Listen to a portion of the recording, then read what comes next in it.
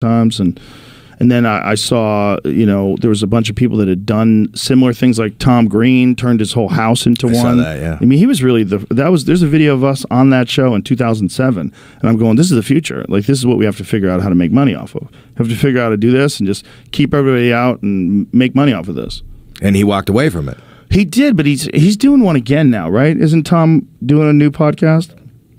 He said he was going to relaunch something real recently, I think. He was, because he posted that video and said he was going to relaunch his show.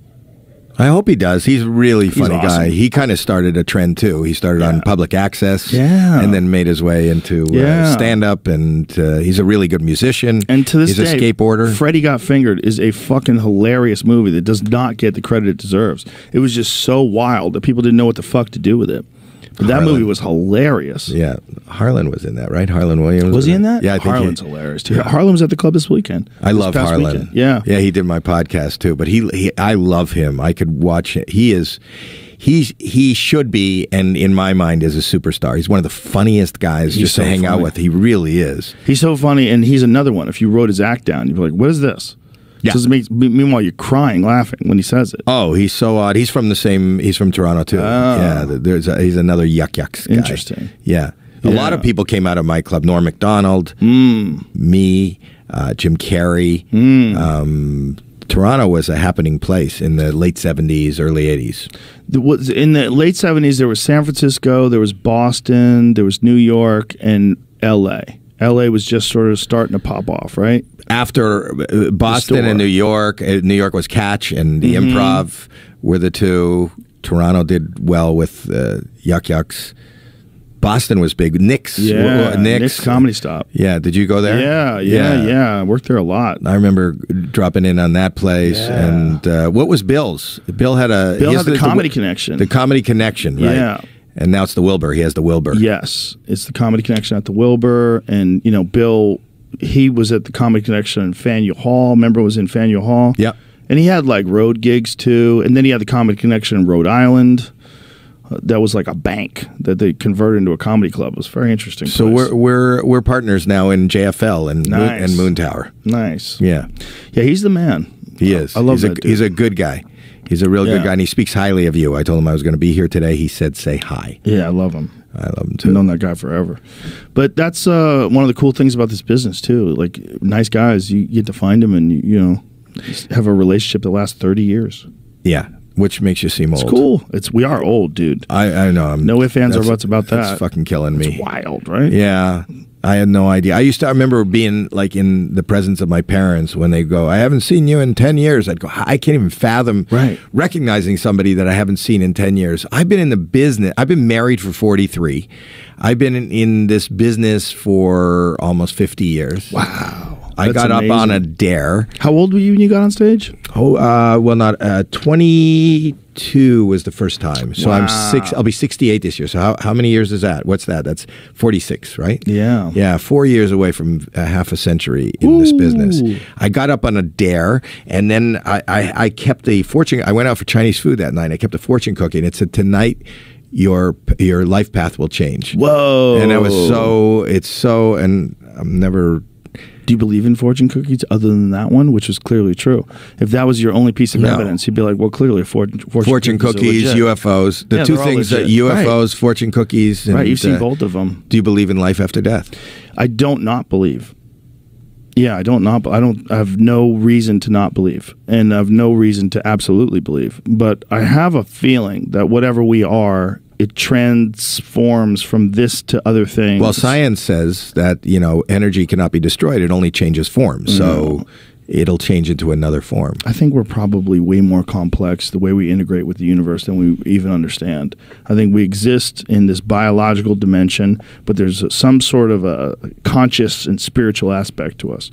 And that probably transcends life. All controlled by AI. Ooh. Maybe AI is like literally how everything gets made, though. Maybe that's how the universe got made. I don't even know if this is real. Who knows? Well, the real people that believe in simulation don't think it is real. They think the probability theory, if you incorporate probability theory into the simulation theory, just by virtue of the fact that there is a civilization like ours, and that there's probably an infinite number of civilizations like ours and more advanced other places. The idea that it doesn't exist seems less likely, is what they say. But a possibility. An extreme possibility. It's all possible. So who's ever listening? It could be we're the first. It could be that what we're seeing with these things is time travelers. What we're seeing is people that figure out a way to come back into this very volatile period of history and examine what human beings were like, and that they have figured out a way to do that and not fuck up our timeline by just zooming in and zooming out and observing. It might be that they figure out some way to look back on the future and make sure that the future actually, or look back in the past rather, and make sure that the future actually does take place. Because maybe there's some pivotal things in history. Like, that's part of the folklore of UFOs, is that they started coming after the bombs in Hiroshima and Nagasaki. Well, no, part of it is even before, right? In the Sanskrit, sure. Yes, the Bhagavad Gita, yes, and even in the Bible, there's in Ezekiel's tale. It's very similar to like what a lot of people describe when they describe UFO experiences. How many theories are there, Joe? There's a lot. I know. Yeah, just in this broadcast, we've covered like 4, 5, 6. Yeah, there's a lot. 7. There's a lot. Is this an actual broadcast? It might not be. Is anybody listening? I mean, they might not exist. We might not exist. Wow.